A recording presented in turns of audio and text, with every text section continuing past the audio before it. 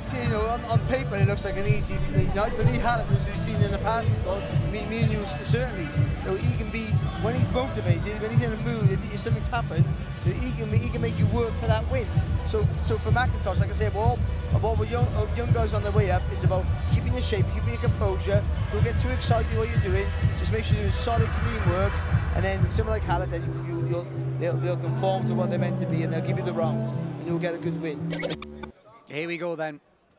First fight, first round of the night. Mcintosh against Hallett.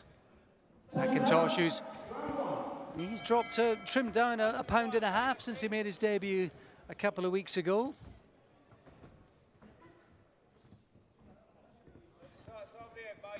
And it'll be interesting to see how fast he's going to move through the early stages of his career, how fast they want to push him as well, and how much of a test, Barry, that Hallett can provide tonight. We recall him a couple of years ago, back in 2019, when Harlan Ben was the kind of young prospect coming through, and he upset the odds on that night.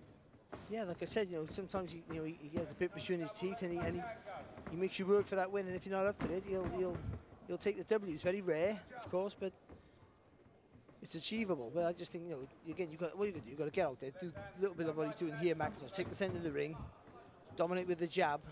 He probably needs a bit more on his jab, to be honest, Mcintosh. But if you do that, Hallett will conform. And George, I always think when I'm looking at young or otherwise prospects, and Mcintosh in his 30s is a prospect, but getting into good habits. Yeah, no, definitely. I mean, from the get-go, you want to be building for the future as such. You know, at 31 years of age, he's probably a lot more relaxed and mature in that respect, starting his fight, than if he was 21.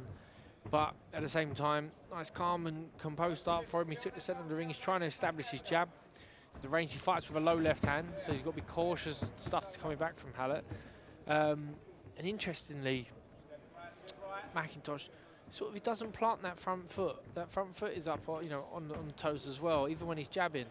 So maybe that might change as the fight progresses, but at the moment, yeah, he's definitely just finding the distance and then finding it well.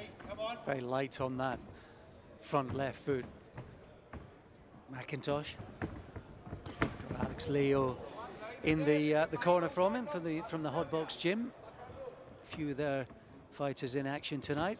Quite a busy night for the corner, and he's working behind the jab quite nicely through the first couple of minutes, Barry. Yeah, he is. Yeah, it's not so bad. Again, because he is a bit too light on that front, there's too much on the toes. Just he can't really step in with the jab. So there's no weight on the punch. So it's just hasn't got to be a ramrod shot, but got to be enough just to, when it lands on a tag, just to make the opponent think.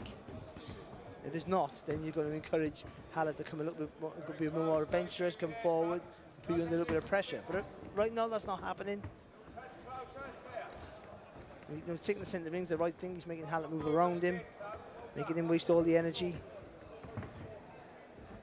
Hallett actually made him miss a couple of times with the jab. Looked like he was trying to vary it, aim it slightly lower, middle of the chest with a couple of those, and towards the end of the round, Hallett trying to just rough him up a little bit. Oh, the heads did come close. A slight cut, left eye. That's why he's shaking his head.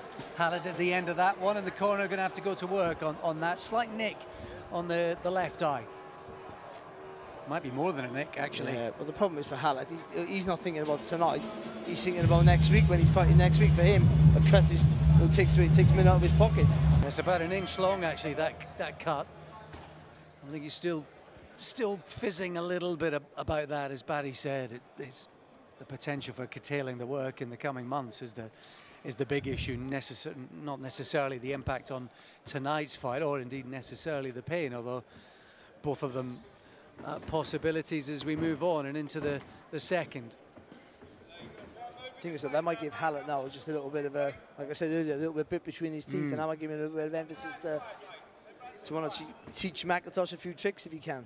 Well, there's a little bit of anger in that exchange from both of them, George. Yeah, well, orthodox v southpaw, the heads always come together. It's almost inevitable at times. But Hallett, yeah, you know, I'm sure he's a lot better than his record suggests. And the fact that he fought a chap called Ben with a famous name and decides that's the night I'm going to go and maybe put it on you a bit more, and he gets the win, then, you know, of course, you know, fighters like Hallett have a role to play in boxing, but he's got this cut tonight. He might think, well, I'm not working for a few weeks, then I'm going out on my terms. And yeah, it's a livelier start to the second round from him. 4.5 years since the last time Hallett was stopped. Only one of 2 occasions when that's happened, and the other one was on his debut back in 2018. So he knows how to look after himself. He knows the geography of the ring as he tried to swipe with a lead right hook there. Yeah, one a bad little jab, I thought from Hallett there. And again there, yeah.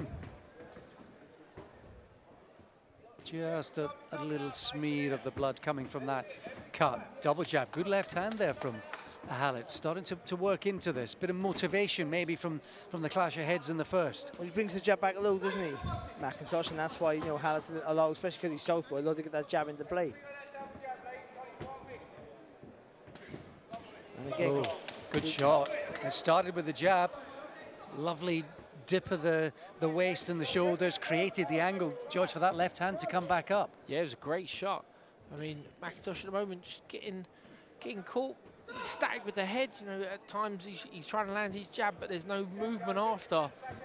Hallett was punching long and freely. He's having success, especially with that rear hand out of southpaw stance, bending it around, trying to get around the side. Really good body shot in there as well from Hallett. As Barry said, he's got the bit between his teeth now.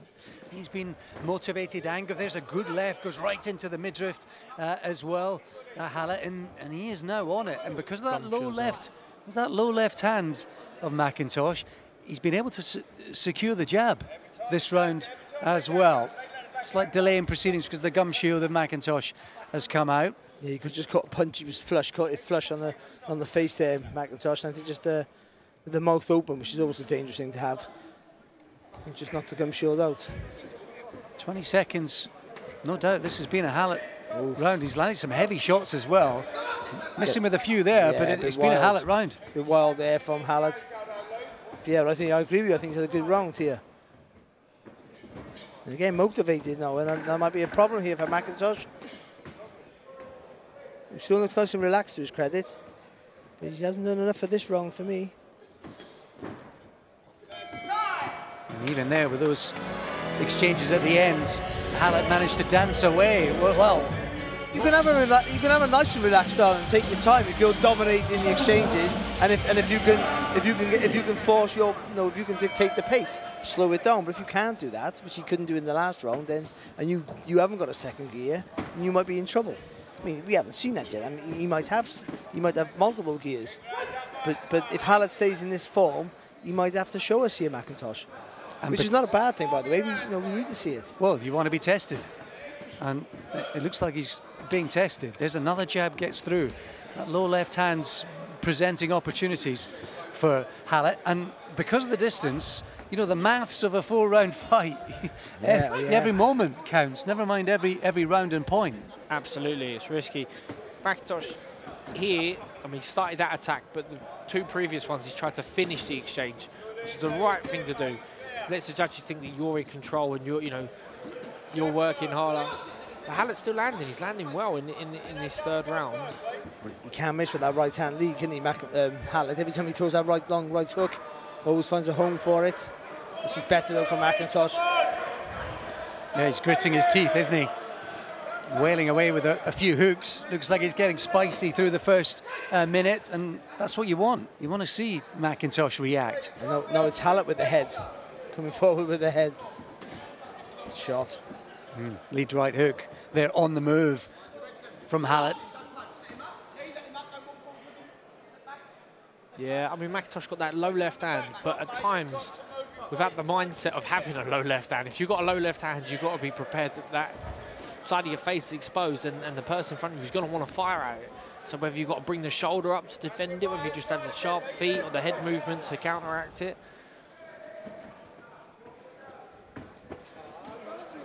I suppose you also put yourself, removing as we can, objectively, you put yourselves in the shoes of Lee Hallett and just kind of remember the role that he's come here tonight to play. And it's also only fair to he's got to work, hasn't he?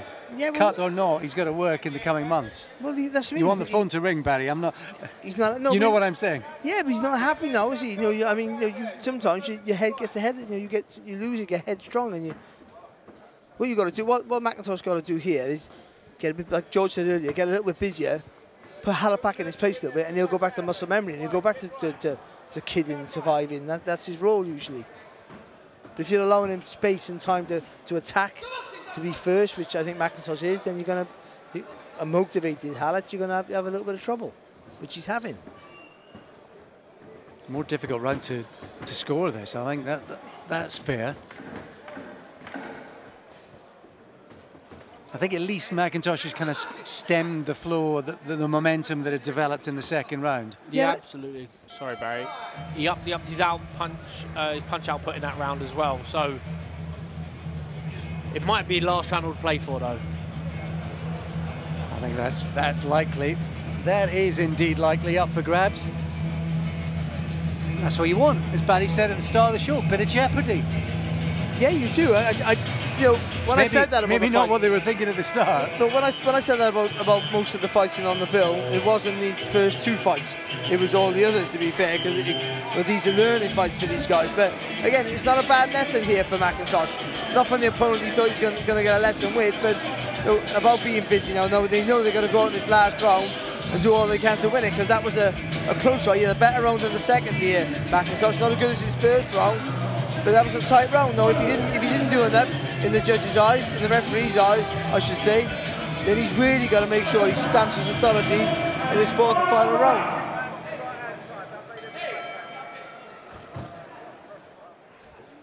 Yeah, you fancy who wins this fourth and final round wins the fight. Whether the last one went one way or t'other, or whether it was drawn, remains to be seen. That is out of our hands. But there's a nice jab from Hallett, spins round the target. He's looking busy and motivated. It's good from Hallett. They took that foot on the outside to land that left hand there, Hallett. I suppose is it at the point, George, where you forget about technique? It's literally just about being busy and being busier than your opponent. I think still at this point it's give away no silly shots, because they could be the eye-catching shots that sort of lose you the round. I mean, Hallett, he's stepping out to his right in the southpaw stance, just firing the straight backhand. It's sort of like the first thing you're taught in the amateur gym as you show up. But tonight, he's in this start of this round, it's effective for him. That's better. But that's better for Mcintosh. Getting off first and behind the jab. Again, looking sharp, and pretty much in the style of the first minute of the first round. Back on it a bit, Mcintosh, and much required, much needed. Yeah, but Hallett then landed with that low left hand there. Hallett landed with that right hand lead again. Johnny Greaves in the corner. Oh, good shot there from Mcintosh. Good right hand. Yeah, whether that was for his fighter or whether that was for the referee, Kieran McCann, who knows, but a little bit of psychology at play in the background for us here ringside tonight in Essex. Minute and a bit to go.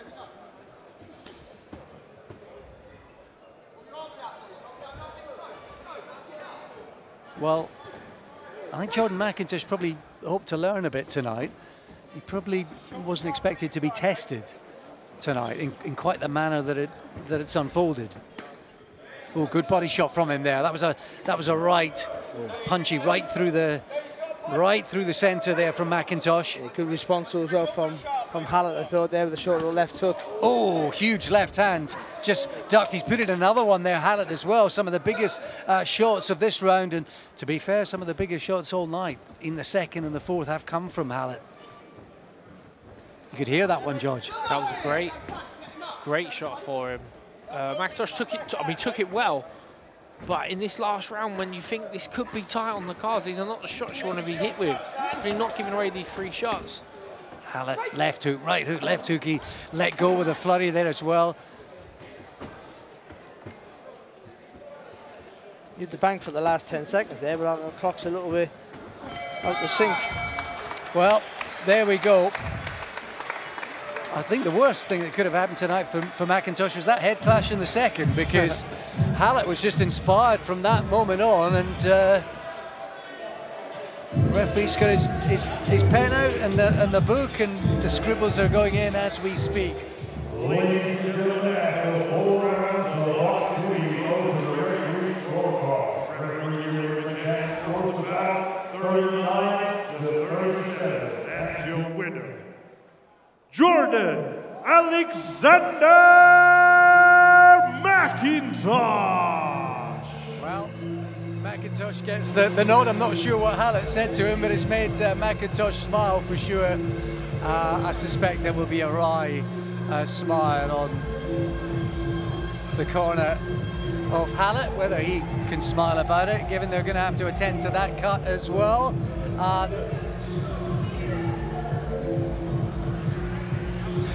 And Mcintosh comes across ringside to touch gloves with us. It was a touch gloves with George. He just felt sorry for us two then.